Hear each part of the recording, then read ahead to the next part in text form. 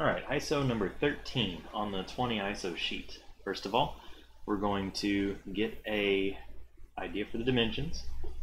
We're going to look down here and count the squares. 1, 2, 3, 4, 5, 6, 7, 8, 9. 9 units wide. We're going to go out from the side and out from the side. Looks like this is 1, 2, 3, 4 units wide. And the height of the object, you don't want to use this front side because there's a curve up at the top. Let's use the side that's right here. So we're going to count these 1, 2, 3, 4, 5. And then there's 1, 2 for a total of 7. So we've got 2 and we've got 5 all the way up here to the top. So 2 and 5. Okay, we've got a couple of things that we have to worry about here. Looking at the overall design of our shape, I see that we have some fillets that we need to do. I also see this slot has a hole all the way through it, so this is going to be cut and it's going to move. You're not going to have another circle side on the other side of the slot. It's just going to be an open slot. So it looks like it's, I mean, when I look at it, it looks like a square and a semicircle. So whenever we do the sketching, you're probably going to be pretty sure that there's going to be a square and a semicircle involved. There's also some fillets. I see 1, 2, 3, 4 fillets that are going to be made, and there's also 2 holes that are going to get made as well. Okay, the holes have a diameter of 2. The fillets have a radius of 2. Okay, from the middle all the way out. And the fillets up here only have a radius of 1. So we're going to call these up here radius 1. And hopefully we can remember all that. The only thing I need to remember when starting our file is that the base of it is going to be 9 by 4. And our general idea is going to be to make this L shape first. And after you make the L shape, then you can go through and create the object all the way. I'm going to start at the base and I'm going to work my way up. So we're going to start with the 9 by 4. Going into OnShape, create a document. We're going to call it 20 ISOs number 13. We have a 9 by 4.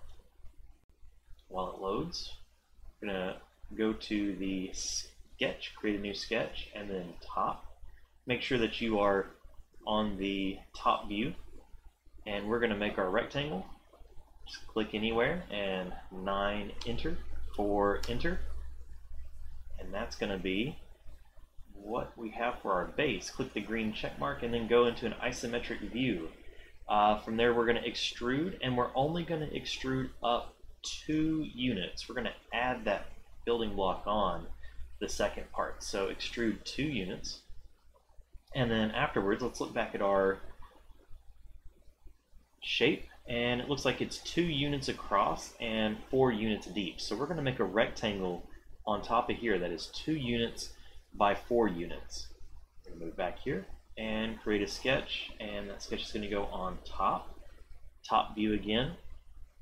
We're going to go rectangle, and you can click anywhere. You can type in the numbers 2. Oops, that one is 4. 4, enter, 2, enter. It's going to add some constraints because we're already on top of something. Click the green check mark when you think it looks good. Go to an isometric view, and this time we're going to go up 5. So I'm going to go to the extrude button. I'm going to click on it, and then I'm going to change the depth to 5. Then hit the green check mark. You should have a nice tall extrusion that comes up from the block below. Now let's do the let's do the fillets first. So when we do the fillets up at the top, the radius of these fillets is going to be 1, and the radius of the fillets down below is going to be 2. So I'm going to have to make these 2 separate fillet operations. On the top, we're going to click on the fillet button, make sure that our radius up here is just 1, and then click on the edges on the left and the right side, and then click the green check mark. Make sure that it looks good. There's going to be a hole right here that is 2 units across. So that's going to give us our points to automatically add the slot in. So it's going to be really helpful to us. If you look down on the bottom, we're going to use the fillet command, and this time we're going to use a radius of 2. type in 2, and then click on each edge, and you should be able to make this rounded off segment of the object. Click the green check mark, and we should be at least kind of seeing what the shape is going to look like when we're done. So let's focus on this slot that has a hole in the top. It's just an open cut. So when we go back, we're going to sketch, create a sketch, and I'm going to create a sketch on this face right here. And I'm going to move my view to where I can actually see the front of that object. Now, rectangle, I know that I have a point here and I have a point here, and this is where my object starts its cut. So I'm going to create that rectangle, and it's going to move down a certain distance, and let's double check and see what that distance is. It looks like it goes down 2 squares, so it's going to be a 2 by 2, and then we'll worry about the circle from there. So let's go. Rectangle, we're going to click on this point, we're going to drag it until it makes a 2 by 2. So click, make sure the top one says 2, hit enter, make sure the bottom one says 2, hit enter, and you have a square.